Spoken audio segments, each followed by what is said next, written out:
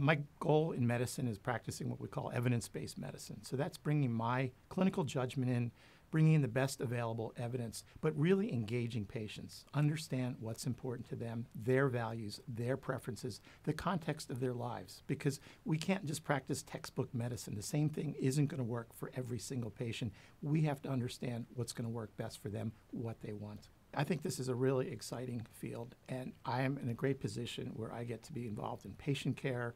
I'm doing teaching to residents and medical students. I'm doing research.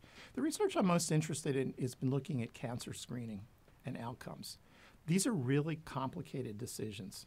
So for instance, I do a lot of work with prostate cancer, and there's a lot of uncertainty about whether to get screened and then what happens if you get screened, and if you have a cancer, whether you should be treated. It's confusing to doctors, and it's certainly confusing to patients.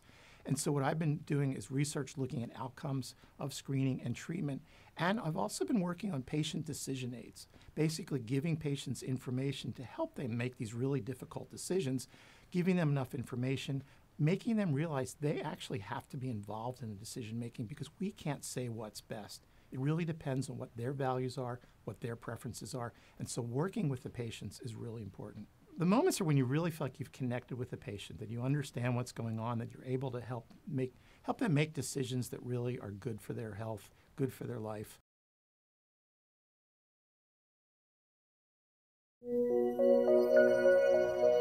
University of Iowa Healthcare. Changing medicine, changing lives.